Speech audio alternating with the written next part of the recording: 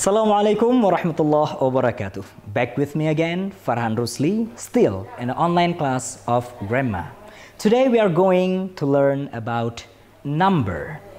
Very well. What is number? Number is talking about singularity or plurality. Singular number is mentioned when noun denotes one object. Okay? You mark it as singular when noun meet one object or denotes one object. For example, a pen, a marker, a man, a chair, etc. And then plural number. What's the difference between singular number and plural number? If singular number is talking about noun denotes one object only, in plural number, noun denotes more than one object. Noun denotes more than one object. Okay? In the first one, in singular number, we are talking about a singularity. For example, a pen, a chair, a man, a table. But in a plural number, we are talking about more, a noun that more than one object. For example, 2 pens or 3 chairs, 4 men, 5 tables, 6 cars, and etc. That's the difference between singular and plural number. And now we are going to learn about how to put the ending of plural number. Okay? The first, if the singular number meet s and you want to put it into plural number, so you just need to add s. Okay? For example, glass. You just need to put es, glasses. So, s, glass, become glasses, for example. Why? Because you just need to put es in here. This is it. Okay? Or maybe x, box. You just need to put es, boxes. Or sh, bush, bushes. Or maybe ch, punch. One punch man, you know it. Punch. Punches, es. Okay? If it's meet y, you just need to put ies, ice. Okay? Ice. For example, baby become babies. Okay? You just need to put this, ies. Baby become babies, duty become duties, and etc. Got it? Okay. The third, a, e, oi. A, e, oi. Oi. So, what if the singular will turn into the plural number and the ending of singular is end with a, e, and oi? So you just need to put s there, okay? For example, bay become bays, or maybe pray become praise. For example, boy become boys, okay? For example, boy become boys. Just need to put s or add s in the ending of the word.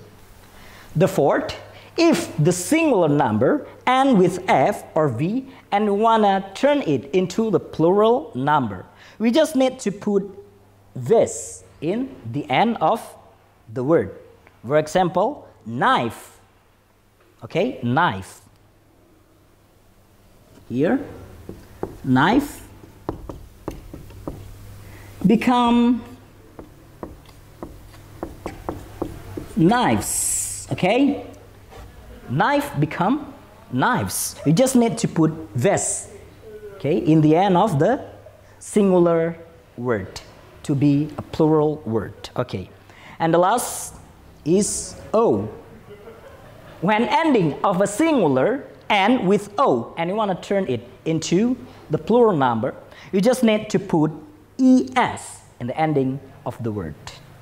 Okay? For example, potato become potatoes. Okay. Potato become potatoes. You just need to put es in the ending of singular O word. Baik adik-adik, kita baru saja mempelajari tentang number. Apa itu number? Number adalah jumlah, satu atau lebih di dalam pembelajaran tentang grammar. Number terbagi menjadi dua. Yang pertama adalah singular number. Ketika suatu benda berjumlah hanya satu. Dan yang kedua adalah plural number. Ketika kata benda berjumlah lebih dari satu. Nah, contohnya kursi. Satu kursi bahasa Inggrisnya seperti yang kita ketahui adalah a chair. Maka ketika kita menempatkan satu kursi tadi, a chair, kita ubah menjadi plural number, maka ia berubah menjadi chairs. Di akhiran dari r, chair, kita hanya perlu menambahkan s. Maka dari singular number berubah menjadi plural number. Lalu bagaimana jika akhiran dari suatu kata berbeda-beda? Saya sudah merangkum beberapa akhiran dari suatu kata yang akan berubah bentuk ketika bentuknya menjadi plural dari singular. Contoh misalnya yang pertama. Jika akhiran dari s, misalnya seperti glass, kita ingin mengubahnya menjadi plural, maka kita hanya perlu menambahkan es di belakang dari glass tadi yang berakhiran dengan s. Oke, misalnya glass, satu gelas berubah menjadi glasses, banyak gelas, dengan hanya menambahkan kata es. Begitu juga dengan x misalnya, kotak, box, dan kita ingin mengubah satu kotak menjadi banyak kotak. Box kita hanya perlu menambahkan es, boxes, maka berubah menjadi banyak kotak. Dari singular berubah menjadi plural. Begitu juga dengan sh, bash, semak-semak, berubah menjadi bashes dengan menambahkan es. Begitu juga dengan ch, punch, satu pukulan. Jika ingin mengubah menjadi banyak pukulan, maka kita hanya perlu menambahkan es, punches. Lalu yang kedua, jika akhiran dari singular number adalah y, maka kita hanya perlu mengubahnya menjadi es, ies, di akhiran dari kata singular tersebut. Contoh, baby berubah menjadi babies. Satu bayi laki-laki berubah menjadi banyak bayi laki-laki. Duty, duty misalnya. Oke, satu kewajiban berubah menjadi duties, banyak kewajiban. Lalu yang ketiga, jika akhiran dari singular ya adalah ay atau ey atau oy, I, a, oi.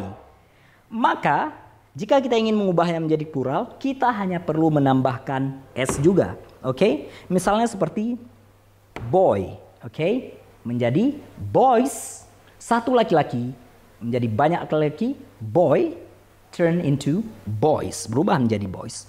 Begitu juga dengan ey misalnya. Pray, musuh, berubah menjadi praise. Satu musuh, pray, berubah menjadi praise, banyak musuh. Begitu juga dengan a, misalnya bay, teluk. Oke, teluk. Nah, berubah menjadi base. Lalu yang keempat, jika akhiran dari singular adalah f atau v, maka ia berubah menjadi ves, v-e-s. Oke, misalnya knife. Oke, akhiran dari knife adalah fa, knife, satu pisau, berubah menjadi knives, banyak pisau. F berubah menjadi v. Oke, dan yang terakhir adalah o. Akhir dari singular yang mempunyai kata-kata o, misalnya potato, oke, kentang, satu kentang, potato, berubah menjadi potatoes, banyak kentang. Nah, adik-adik, itulah pembelajaran tentang number kita hari ini. Well, brothers and sisters, now we turn into exercises time. Well, di sini udah ada beberapa soal yang sudah saya siapkan untuk adik-adik sekalian. Tapi sebelum itu, ada hal yang perlu saya jelaskan, yaitu bahwa number cakupannya agak sedikit luas. Jadi bukan hanya yang sudah kita pelajari tadi. Ada beberapa kata sebenarnya yang berubah keseluruhannya ketika menjadi banyak. Jika tadi kita hanya menggunakan atau menambahkan s atau es atau fast atau lain-lainnya, ada beberapa kata dalam singular dan plural yang berubah keseluruhannya. Contoh seperti mouse, satu tikus berubah menjadi mice, banyak tikus. Gigi, tooth, satu gigi berubah menjadi teeth, banyak gigi. Child, anak-anak, satu anak-anak berubah menjadi children, banyak anak-anak. Nah, maka hal-hal seperti tadi itu tidak hanya berlaku kepada akhiran dari satu kata saja, akan tapi berlaku juga untuk perubahan seluruh kata. Insya Allah kita akan mempelajari lebih lanjut tentang number part 2 di kelas nanti, insya Allah. Baik, berikutnya kita akan mempelajari soal-soal yang akan saya berikan kepada adik-adik. Baik, perhatikan. Please find the plural of these words. Temukan kata-kata plural dari kata-kata singular berikut ini and put the sentences, dan kemudian letakkan dalam sebuah kalimat atau buat menjadi sebuah kalimat. Yang pertama ada value, nilai. Silahkan diubah kepada plural. Kemudian 2, army, tentara. Yang ketiga, thief, pencuri. 4, house, rumah. 5, toy, mainan. 6, beverage, minuman. 7, patty, isian dalam burger. 8, fox, rubah. 9, ranch, ladang. 10, trash, sampah. Nah, silakan adik-adik ubah kata-kata singular ini ke dalam bentuk plural dan kemudian buat sebuah kalimat dengan menggunakan ke-10 kata ini. Sekian pelajaran kita hari ini. Saya harap adik-adik paham dengan penjelasan tadi. Kalaupun tidak paham, insya Allah kita akan bertemu lagi dan saya akan menjelaskan lebih lanjut tentang number dalam tata grammatical. The last, I just want to say that keep learning, because learning is the secret key to find the treasure that known as knowledge. I am Farhan Rusli. As your tutor today, just want to say thanks for all your attention. The last I say you, wassalamualaikum warahmatullahi wabarakatuh.